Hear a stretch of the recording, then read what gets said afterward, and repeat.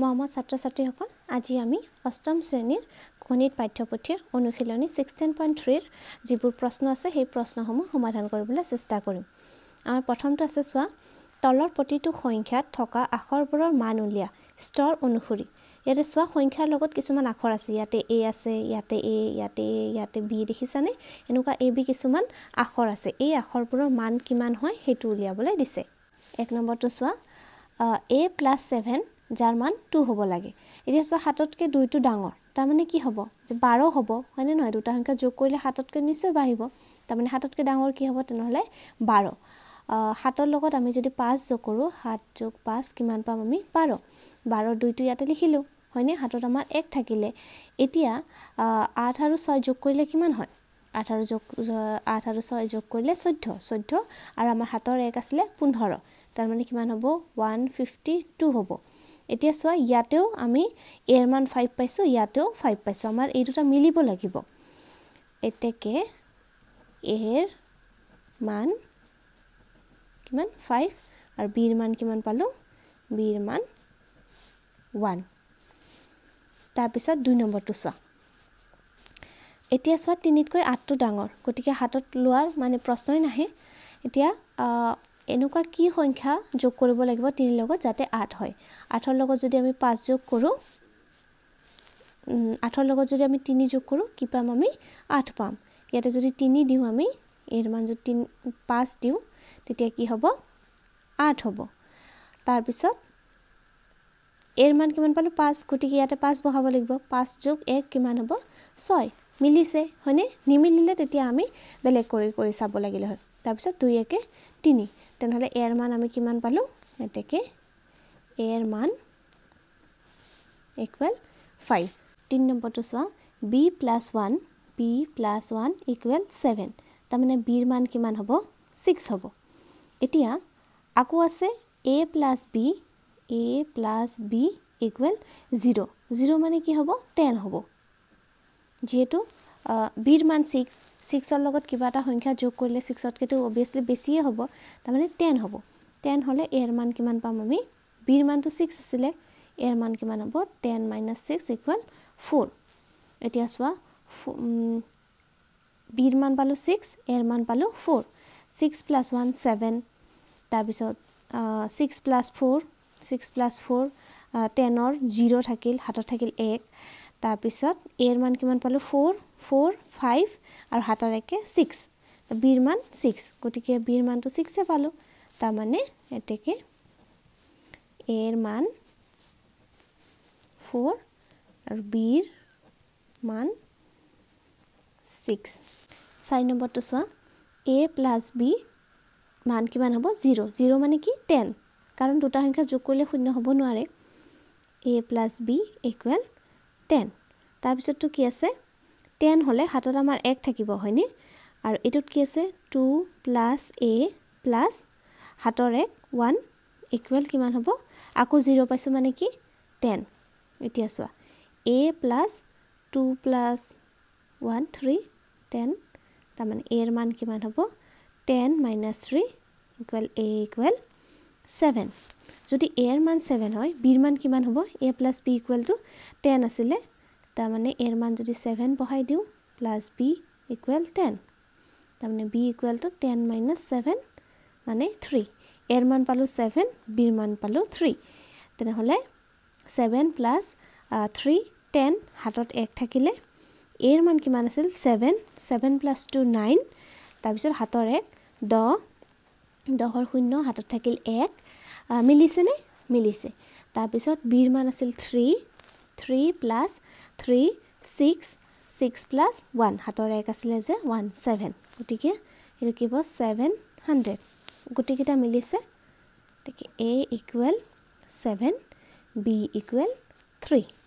5 নম্বৰটো চোৱা, 6 + b + 6 = 7, 7 মানে কি হ'ব?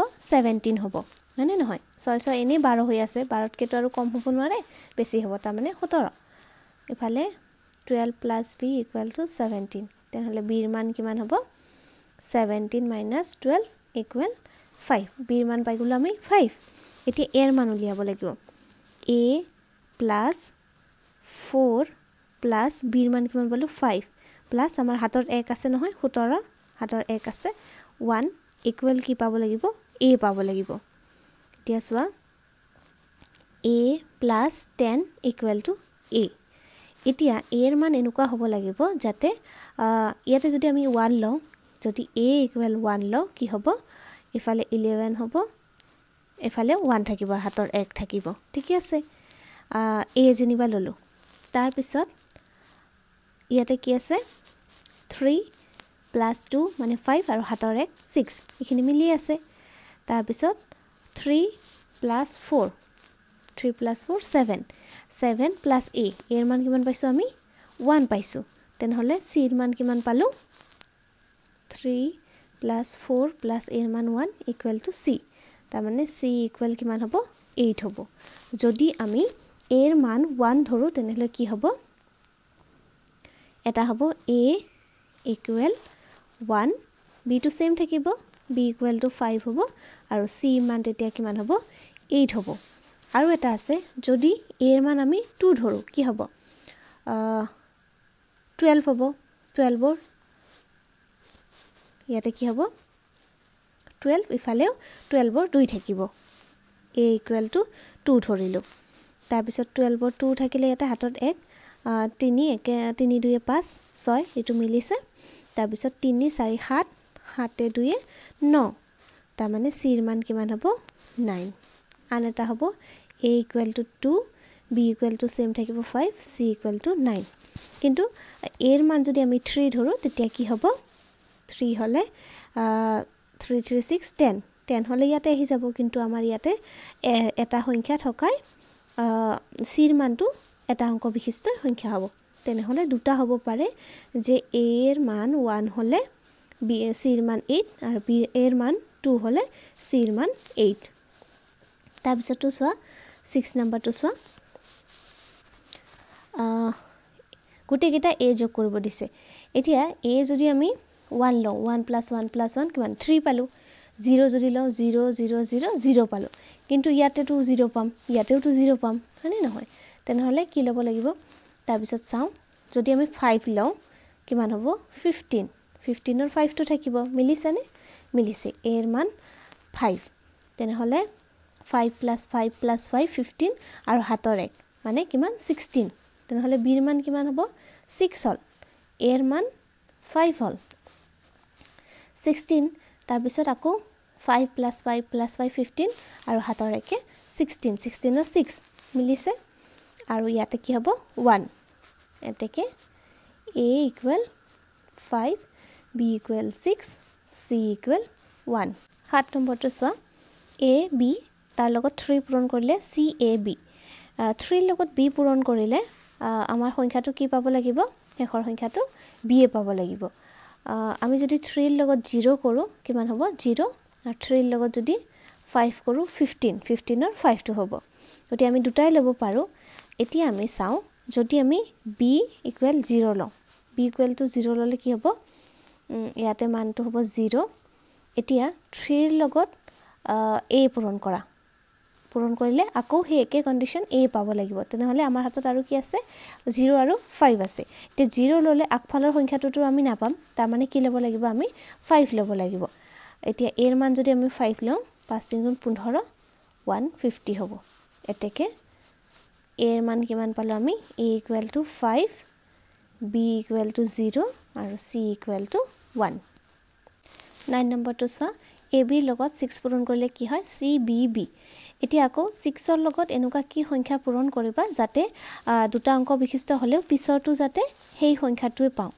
তে 6 ৰ লগত যদি আমি 0 পূৰণ কৰো কিমান পাম 6 * 0 0 6 * 2 12 সো বাহিৰটো 2 পাইছো 6 * 4 কিমান হ'ব 24 4 পাইছো 6 * 6 36 6 * 8 48 গতিকে যিকোনো এটা তোমালকে লব পাৰা ধৰি লও b equal to 8 যদি b এর মান b equal 8 হয় কি হ'ব 8 গুণ 48 হল হয় না হয় 8 গুণ 48 ৰ ইয়াতে 8 হল ইয়াতেও 8 হল তেনে হলে a এর মানটো কিমান হ'ব a এর মানটো 6 লগত কি পূৰণ কৰিলে আমি 48 8 আৰু হাতত আমাৰ কিমান আছে 4 গতিকে শেষত 8 পাব লাগিব আৰু যেহেতু 4 টো যোগ হ'ব তাৰ মানে কিমান হ'ব শেষৰ অংকটো 4 হ'ব লাগিব 8 ৰ পৰা 4 মাইনাস কৰিলে কিমান পাম 4 পাম গতিকে 6 9 গুণ 54 গতিকে এৰ মান কিমান হ'ব a ইকুৱেল 9 হ'ব 54 হ'ব 6 9 গুণ 54 আৰু হাতৰ 4 কিমান হ'ব 58 হ'ব তেনেহলে এৰ মান কিমান পালো আমি এৰ মান পালো 9 বিৰ মান পালো 8 আৰু সিৰ মান কিমান পালো 5 তোমালোকে ইয়াৰে বেলেগ এটা লৈও কৰিব পাৰা তেতিয়া a b c ৰ মানটো বেলেগ হ'ব সেই বুলি ভুল নহয় তোমালোকে ইয়াত বহুত কেইটা পাবা a b c ৰ মান যিকোনো এটাতে মিলাই দিলে হৈ গল 10 নম্বৰটো চোৱা a b লগত 6 পূৰণ কৰিলে আমি গুটি কেইটা b b b পাও আগৰ নিচিনা 6 ৰ লগত আমি বহুত কেইটা সংখ্যা পূৰণ কৰিলে সেই পিছৰ দুটা অংক বিশিষ্টৰ পিছৰটো আমাৰ মিলিয়ে যায় যেনিবা b ৰ মান আমি 4 ললো তেনেহলে এনসাৰটো আমাৰ কি হ'ব 4 4 4 হ'ব নে নাই হ'ব গটিকে 6 4 গুণ 24 24 4 হাতত থাকিল 2 তেনেহলে এৰ মান কি হ'ব লাগিব যাতে 44 হয় 44 হ'বলে আকৌ হাতত 2 আছে নহয় 44 ৰ পৰা 2 মাইনাস কৰা কিমান হ'ল 42 এতিয়া এটুক 6 এৰে ডিভাইড কৰা কিমান হ'ব 7 তাৰ মানে এতেকে a ইকুৱেল 7 আৰু b ইকুৱেল কিমান হ'ব 4 11 নম্বৰটো চোৱা a b ৰ লগত 5 পূৰণ কৰিলে c a b হয় এতিয়া চোৱা b ৰ লগত 5 আৰু b পূৰণ কৰিলে কি হ'ব লাগিব b হ'ব লাগিব তেনুকা আমাৰ দুটা সংখ্যা আছে 5 ৰ লগত যদি আমি 0 কৰো 0 0 0 মিলিব আৰু 5 ৰ লগত যদি 5 কৰো 25 হ'ব এই 5 5 মিলিব প্ৰথম আমি 0 লওঁ যদি b ৰ মান ইকুৱেল টু 0 হয় b ইকুৱেল 0 হয় এটো 0 ইয়াতেও 0 হৈ গল এতিয়া 5 * a a আকৌ সেই একে প্ৰসেস 5 ৰ লগত এনুকা কি পূৰণ কৰিলে আমি হেতু সংখ্যা পাম তেতিয়া আমি এৰ মান কি ল'ব লাগিব 5 ল'ব লাগিব এৰ মান যদি 5 লওঁ 5 5 গুণ 25 ইয়াতে 5 হ'ব ইয়াতে 2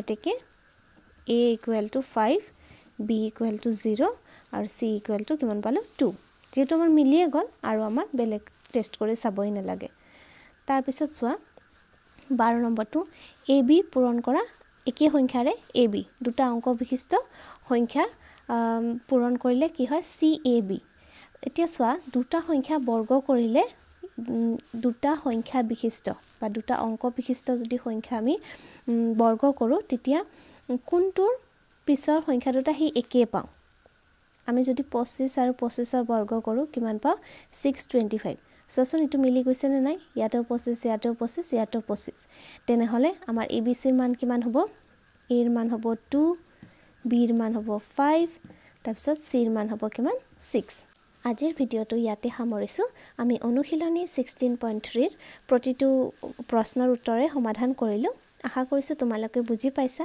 ধন্যবাদ